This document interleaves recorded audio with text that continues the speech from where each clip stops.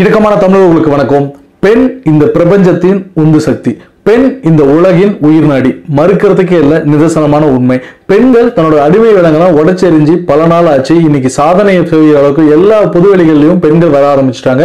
இது உண்மையிலேயே பாராட்ட வேண்டிய விஷயம். ஏன்னா விமன் எம்பவர்மெண்ட் ரொம்ப முக்கியன்றதுனாலதான் நம்ம கவர்மெண்ட் கூட அதை ரொம்ப இம்பார்ட்டண்டா இம்ப்ளிமெண்ட் பண்ண ட்ரை பண்ணிட்டு இருக்காங்க. ஏன்னா ஒரு பெண், ஒரு ஆண் ஒரு குடும்பத்துல முன்னேறான் அப்படின்னா அது குடும்பத்தை மட்டும்தான் சார்ந்திருக்கும். அதுவே ஒரு பெண் முன்னேறா அப்படின்னா அது சமுதாயத்தையே சார்ந்திருக்கும். அந்த சமுதாயத்தையே அந்த பெண்ணால முன்னேற்ற முடியும்னு நம்புறாங்க. இந்த மாதிரி பெண்கள் பொதுவெளிக்கு பல பேர் இன்னைக்கு சாதனை படைக்க ஆரம்பிச்சிட்டாங்க. இதுல ஒரு சில பேர் பெண்ணியம் அப்படின்றதும் பெண் சுதந்திரம் அப்படின்றதும் எந்த மாதிரியான வரையறைக்குள்ள இருக்கணும், இது வரையறையே இல்லாம கட்டுப்பாடே இல்லாம இருக்கிறது தான் பெண் சுதந்திரம் அப்படின்ற ஒரு தவறான புரிதலோட பல பேர் இங்க பெண்ணியம் பேசி சுத்துறாங்க. இந்த ஃபேக் ஃபெமினிசம்ன்றதா இப்ப நம்ம பேச போற விஷயம். ஒரு மார்ச் 8 ஒரு இடத்துல ஒரு குறும்பட விழா நடக்குது சென்னையில.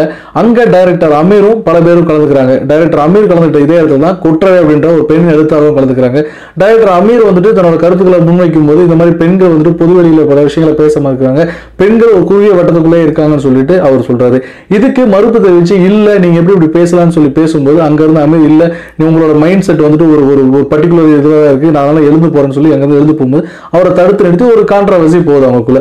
அப்போ அந்த கொற்றை அப்படின்ற பெண் எழுத்தாளர் கேட்கிறாங்க, நீங்க சொல்ற மாதிரி உடை சார்ந்த விஷயம் தான் இங்க நடக்கிற பல வன்மங்களுக்கும் பல பாலியல் குற்றங்களுக்கும் காரணம் அப்படின்னா 2 வயசு குழந்தைய ரேப் பண்றதுக்கு என்ன காரணம் அப்படின்னு சொல்லி ஒரு கொஸ்டின் பண்றாங்க. அங்க இதுக்கான பதில் அவர் பேசல, அதுக்கான பதில் தரப்படலன்னு நினைச்சேன். ஆனா இந்த இடத்துல அதுக்கான பதிலை பதிய வைக்கணும், எனக்கு தெரிஞ்ச விதத்துல இதுக்கான பதில் சொல்லணும்ன்றதுக்காக தான் இந்த வீடியோவை தெளிவா நான் பண்றேன். இங்க ரொம்ப முக்கியமான ஒரு விஷயம், பெண் விடுதலைனா பெண் சுதந்திரம்னா என்ன, பெண்ணியம்னா என்னன்றதை நம்ம முதல்ல புரிஞ்சுக்கணும். இங்க பெண்ணியம் அப்படின்ற வார்த்தைக்கான அர்த்தத்தை முதல்ல நான் சொல்லிடுறேன். இப்போ மீடியாஸ், சினிமால இருக்கட்டும், சீரியல்ஸ்ல இருக்கட்டும், இல்ல பல இடங்கள்ல இருக்கட்டும், பெண்கள் போக பொருளா காட்சி பொருளா தான் காட்டுறாங்க. அதை பெண்களே பண்றாங்க. இங்க ஒரு விஷயம், பெண்ணுக்கு பெண் தான் முதல் எதிரி அப்படின்றது நிதர்சனமான உண்மை. ஏன்னா நீங்க சினிமால ஒரு விஷயத்த பாக்குறீங்க. இப்போ ஃபார் எக்ஸாம்பிள் 2000 ரூபாய்க்கு நான் பிராவ் வாங்கியிருக்கேன்.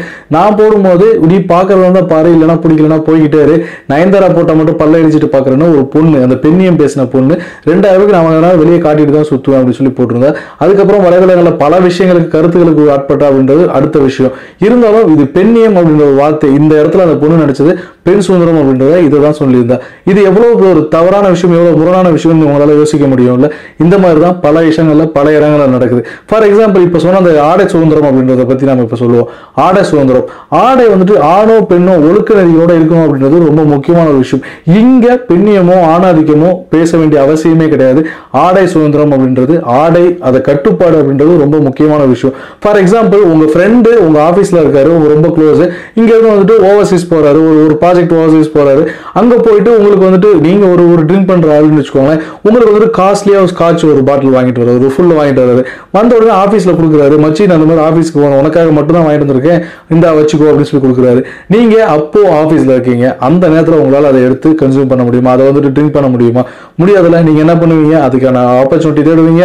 வீட்டில் மிஸ்ஸஸ் இருக்கக்கூடாது, வீட்டில் அம்மா இருக்கக்கூடாது. அப்படி இருந்தா எப்போ வெளில போவாங்களோ அப்போ அதை கன்சியூம் பண்ண ட்ரை பண்ணுவீங்க. அப்படி இல்லைன்னா ஃப்ரெண்ட்ஸோட சேர்ந்து வெளியே எங்கேயாவது யூஸ் பண்ண ட்ரை பண்ணுங்க.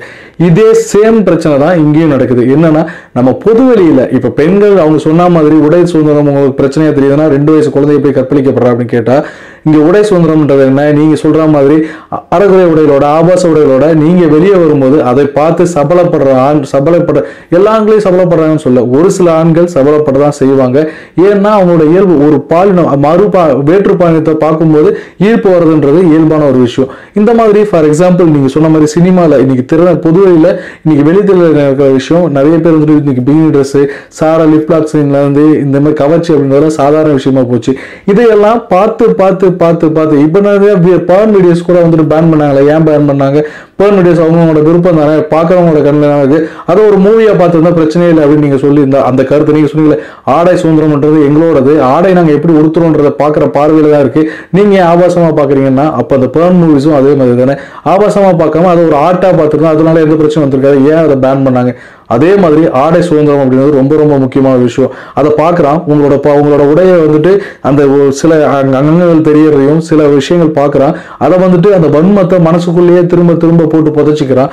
அதுக்கான அவன் அந்த எக்ஸிக்யூட் பண்ற, அதாவது அதை வெளியே காட்டுறதுக்கான அந்த குரூரத்தை காட்டுறதுக்கான இடத்த அவன் தேடி போறான்.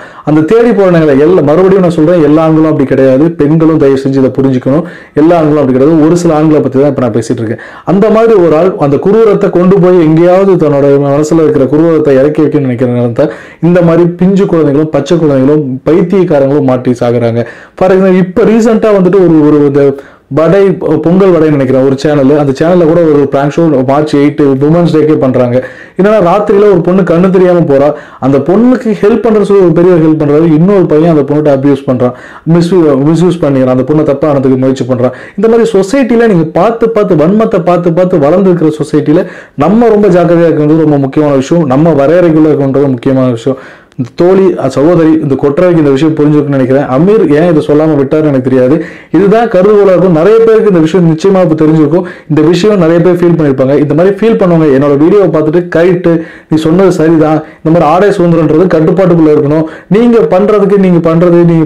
காட்டுறதையெல்லாம் நாங்கள் பார்த்துட்டு இந்த மாதிரி வந்துட்டு எக்ஸிக்யூட் பண்ண எந்த மாதிரி வாய்ப்புகள் பயன்படுத்துவது, எந்த மாதிரியான வாய்ப்புகளை தேடிட்டு இருக்கோம், அந்த மாதிரி இடத்துல தான் எங்களால் வாய்ப்புகளை பயன்படுத்திக்க முடியும்னு பல பேர் யோசிக்கிறாங்க. அந்த மாதிரி யோசிக்கிறதுனால தான் இந்த மாதிரி பிஞ்சு குழந்தைகள்ல இருந்து எல்லாருமே வந்துட்டு கற்பழிக்கப்படுறாங்க, பாலியல் வன்புணர்வு செய்யப்படுறாங்க.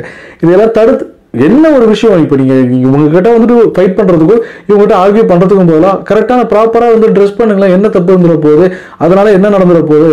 ஆடை சுதந்திரம் எங்களுக்கு மறுபடியும் நான் சொன்னேன், பெண்ணியம் அப்படின்றது ரொம்ப முக்கியமான விஷயம், பெண் சுதந்திரம்ன்றது ரொம்ப முக்கியமான விஷயம். பெண் சுதந்திரத்தை மற்ற இடங்கள்ல வச்சு இதுதான் எங்களோட சுதந்திரம்னு நினைச்சு உங்க சேர்ந்து தண்ணி அடிப்போம், நீங்க அடிக்கிற மாதிரி நாங்களும் தண்ணி அடிப்போம், நீங்க அடிக்கிற மாதிரி தம் அடிப்போம், நீங்க ட்ரெஸ் பண்ற மாதிரி நாங்களும் ட்ரெஸ் பண்ணுவோம், யாரோட வந்துட்டு பொதுவெளியில சுத்துவோம் அப்படின்னா இது உங்களால வந்துட்டு இந்த சமுதாயம் சீரல் இதுன்றதை நீங்க முதல்ல புரிஞ்சுக்கணும். நீங்க கேட்கிற மாதிரி வந்து 2 வயசு குழந்தை கற்பழிக்கப்படுறதுக்கான காரணம் இப்போ உங்களுக்கு தெரிஞ்சுன்னு நினைக்கிறேன். தயவு செஞ்சு இதை புரிஞ்சுக்க முயற்சி பண்ணுங்க. பாக்குற எல்லாரும் நான் சொல்றது சரிதான் நினைச்சா தயவு செஞ்சு கமெண்ட்ல சொல்லுங்க. இல்ல தவறுனா இது தவறுன்னு சொல்லுங்க. நானும் முயற்சி பண்றேன், என்னையும் நான் திருத்திக்க, இல்ல உங்களை நான் புரிஞ்சுக்க. ரொம்ப நன்றி.